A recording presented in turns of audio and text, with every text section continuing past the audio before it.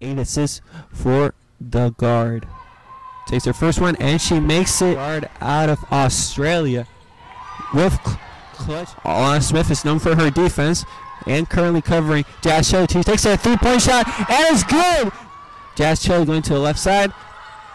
Jaz Shelley with another 3-point attempt and it is good. 2 straight 3-point attempts. Allie Widener ran the ball up the court. Will it be 3 in a row? Is it possible? Yes, it is! 3. Let's see what happens. Passes to Bourne. Passes to Shelley, who shoots another 3. 4 3-pointers in this overtime.